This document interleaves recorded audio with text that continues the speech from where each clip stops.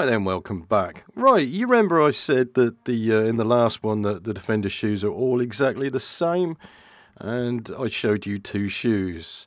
Right, I'm going to make a point here because it's not actually true, and I found a statement from one of my apprentices a few years ago. Oh yeah, that's all right, they're all the same.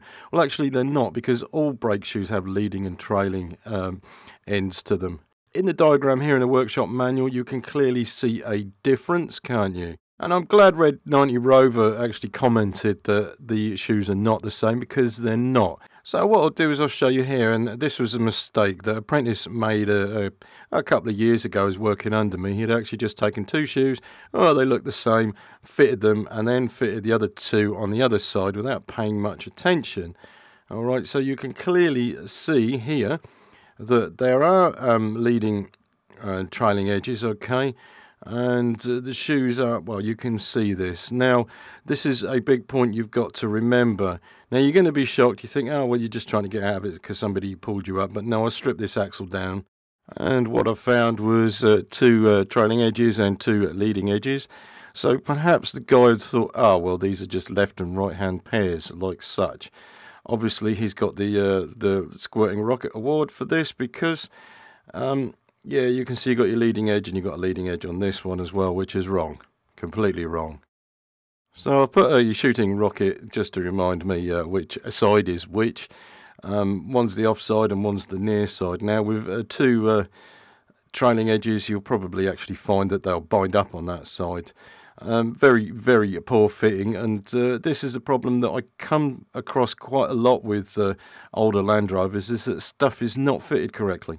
I know we're all human, however, another example here is the hub seal's fitted around the wrong way, so the hub seal's blown, okay. It actually fits in this way, okay, just out of information, and I find this quite a lot. So I've told you about the trailing and the leading shoes, and I'll go on about it again, and it's vitally important.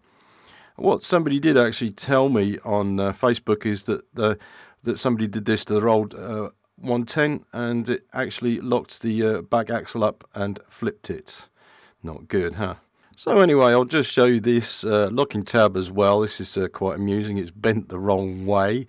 You can see the top edge is bent inwards towards the adjuster nut, okay, and what the tab plate should do is actually bend around to lock the locking nut as well. Okay, it's just to stop it from shifting. However, if it's not tight enough, that will come undone, and you can see that's bent round towards the adjuster nut. Right, so yeah, I mean, when I look at things like that, I'm very suspicious how much more has been put wrong. So I've already shown you what I found.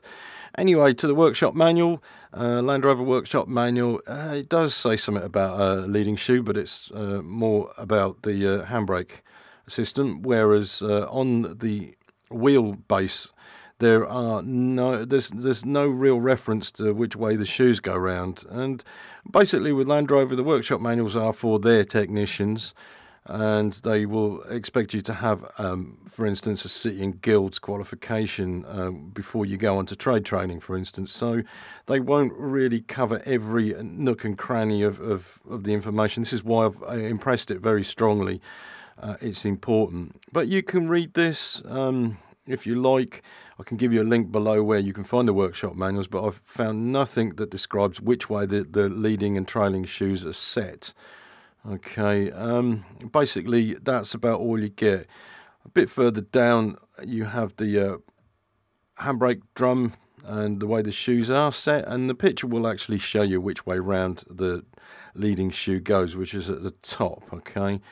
Now that's about it basically. Other than they show you the springs and how they fit, and they do show you that you have a leading and a trailing shoe. But other than that, that is about it. Other than the fact that when I see things on Facebook and I see things on forums, sometimes I get something called cognitive dissonance, which to me it means that what I'm actually reading and what I'm hearing isn't what is reality. So lesson here is, when you listen to somebody, actually check up yourself and find out more. Don't just take it on gospel that is exactly what it is. But I'm here to train you, and I've got a lot more to show you before I actually give all this up, so we'll continue now. Right then, what we have is the rear axle on some axle stands. We'll just have to imagine it's on a vehicle, doesn't matter. Axle stands taking the weight of the vehicle, so it's not going to roll anywhere. So backing plates here, you have two adjusters. Okay, two snail cam adjusters, and you use these to wind the brakes off. You can see on the other side of the backing plate, there's the snail cams, and that's the same on the other side. And wind them off and rotate the wheel at the same time, you'll know which way they are de-adjusted. So de-adjust them and do it for all four. This will wind the shoes off. The brake drum is retained on the hub by a screw, which you can see down there, and they can be a bit of a pain to remove. You can use an impact screwdriver, perhaps, or maybe a chisel, it depends. If this will come off by using an impact driver, no problem. You can see the screw is just turned there. If it's stuck, rusted in, then maybe you need to use some more force, but luckily this one's okay. You can use a chisel and angle it like that and then smack it with a hammer, and this will remove it. If it's really solid, which I doubt, then you may have to resort to a drill, but this is okay, this has come undone. So there are two ways to tap the drum off. One is using an idiot's hammer and the other is using a copper hammer. Idiot's hammer will crack the drum, and a sensible hammer, which is rawhide or copper end, will make sure that the drum doesn't get damaged. So you knock it and it should come off. It will break the rust seal between the drum and the hub, hopefully, and then it will slide off. There is a threaded hole in the brake drum which will assist you if you need to wind a bolt in, put pressure on, which will help you remove the drum. But in reality you need two on opposite sides of each other, which will put pressure on the drum and then it will slide off. But these are easy enough to take off like so. And then what you have is exposure to the brake shoes. The brake drum itself, obviously you want to check the condition to see whether it's grooved or scored or whatever. This one's in not bad condition actually. We'll come back to that in a minute. Right, what I usually do is not bother having this situation because it's a real pig to actually get the springs off. I'm just checking here to see what sort of condition the brakes are in, and they have got oil on them. What I do, just to cut things short, take the half shafts out, slip the front bearing out, and then wiggle this to get the drum and the hub off in one go. This is one way of doing it, and this is my preferred way because then I get the whole lot together. The shoes, the wheel cylinder, the springs and everything else are exposed. Bonus here obviously is then, like I said before, you can check the stub axle. This stub axle actually had the front bearing rusted in. That was quite awkward to get off. You can wiggle the hub off with the wheel on. Okay. Anyway, so the next thing to do is to remove the shoes, screwdriver, and everything should come undone. Basically at the bottom here they do get corroded into place. A little tap with a hammer and then that's out. That's the shoes that are stripped off. Okay. Remember which way the springs go round. In this case the brake shoes were set wrong. Just be aware of that. Okay, so the backing plate we're going to take off. It has adjusters which can seize up, wheel cylinders that can fail, like this one's absolutely solid. And I'll actually pull this off to show you underneath. It's bone dry, look at that. That's screwed, so that needs replacing, which is an easy job. It's one of those sort of no-brainer things. There's only 2 bolts holding it on. Anyway, the back plate is held on by 6 bolts, which also hold the stub axle on. Okay, that's nut and bolt. Once they're undone, the backing plate can then come off. If, for instance, the backing plate is in good condition, just clean it up and check the adjusters are in good condition. Right, so you have a ring here, which you remove first of all. The backing plate, if you're going to take them off, it's stuck into place and you will need a little bit of a tap to get that off.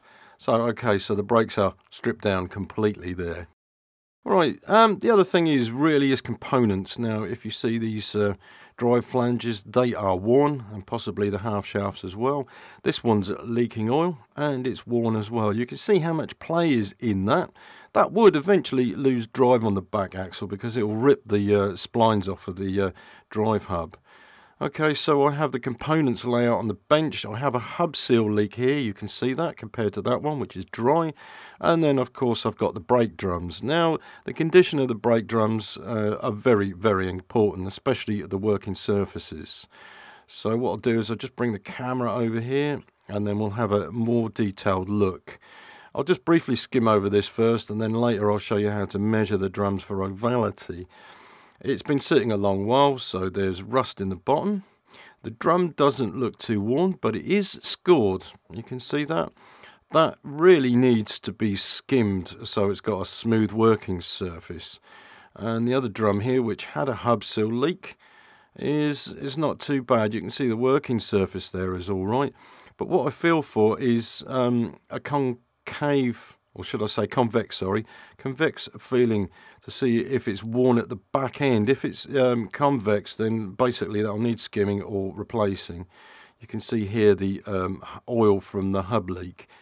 It's not excessive, however, the leak needs to be sorted. So what I'm feeling for, again, as I said, I'm looking to see if it's actually convex, and whether it's worn on the edges and at the back end here, which it is, and it has quite a raise on there, which would tell me that the drum has already been past its best.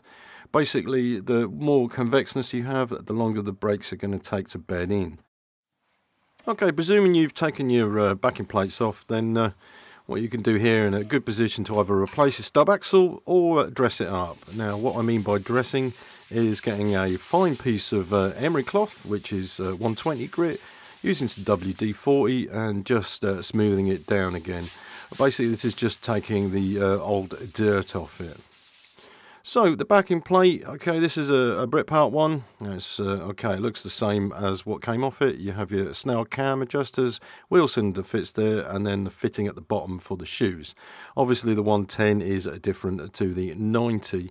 I didn't see an issue with this at all, and we have some spanking new adjusters as well. If you have a problem using original backing plates, you can get adjuster kits, and this is with regards to the series vehicles as well.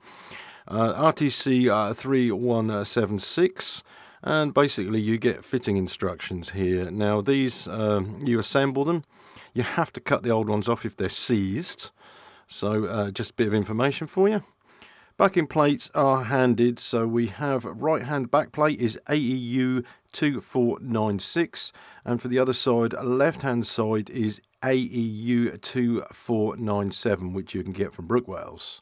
I didn't bother taking the wheel cylinders off, I just cut the pipe, and these are handed as well, which is left hand and right hand because of the way the pipe goes into the wheel cylinder. There's only one supply, and what we have is left hand and right hand here. So I'll give you the part numbers here, which I'm not going to read out, but left hand and right hand are 1 digit different, which again you can get from Brookwell parts.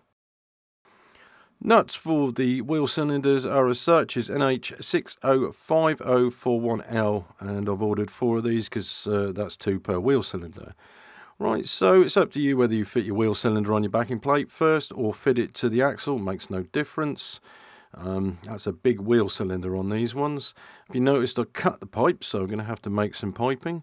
Now there's a hole here, backing plate, and it corresponds to this slot here, which you need to clean up on the flange before you go ahead and fit it, because that's for seepage or if you have an oil leak. So basically this will not fit straight away, it doesn't drop into place, and it's because it's an interference fit, not because it's Brit part. I did think this myself first, but as soon as I bolted it up, it clicked into place.